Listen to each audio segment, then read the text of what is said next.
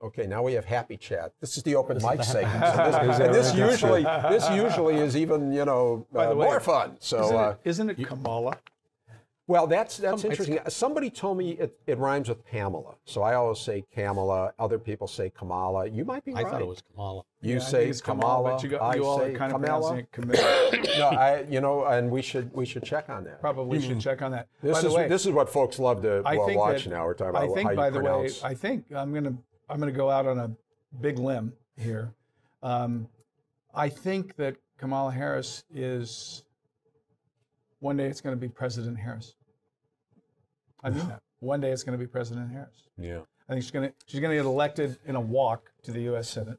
I think she is going to have an absolute. Hillary's going to be president.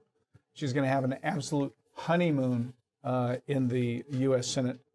You're going to give Capaldi nightmares. She's going to have to come back and run for governor, though. Well, I know it's hard to go from the Senate to the presidency, but it's been done in the recent. How about Gavin?